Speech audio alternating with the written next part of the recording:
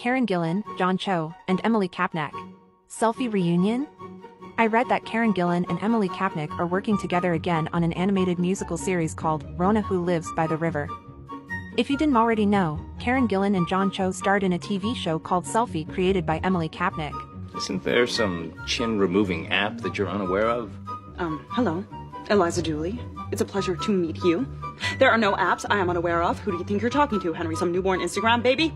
It was a cute rom-com that was unfairly cancelled, but there is still a decent following for it. So I looked up IMDb for this new animation, and what do I see? John Cho is also listed in this project. I have been waiting for any type of reunion with this cast.